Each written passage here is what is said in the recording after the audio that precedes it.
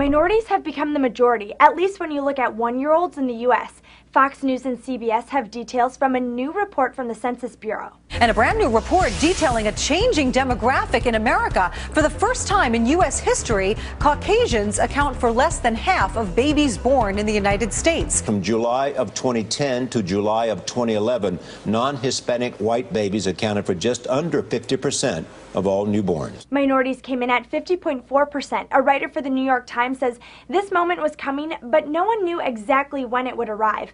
Now that it has, though, it signals a milestone for a nation whose government was founded by white Europeans and has wrestled mightily with issues of race from the days of slavery through civil war, bitter civil rights battles, and most recently, highly charged debates over efforts to restrict immigration. An analyst for CNN says a big contributor to these numbers is the influx of immigrants from Mexico over the last 30 years.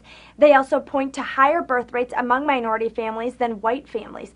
But the analyst adds, these numbers aren't necessarily a forecast of our future. Does this really tell us what's going to happen in the future, 10 years, 15, 20 years down the line? Is this a steady march of minority groups becoming bigger and bigger and the white groups becoming smaller?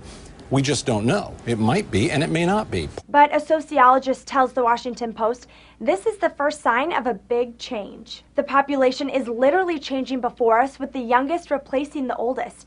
This is the first tipping point. These kids are the vanguard of the change that's coming. The Atlantic Wire reports non-Hispanic whites still make up more than 60% of the U.S. population.